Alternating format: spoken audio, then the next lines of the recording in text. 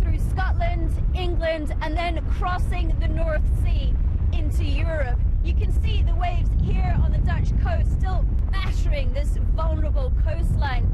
It's been affecting areas inland though too. In Germany, in the second city of Hamburg, areas have been submerged. Norway and Denmark too, battling these high winds. Here in the Netherlands though, they have taken preemptive measures.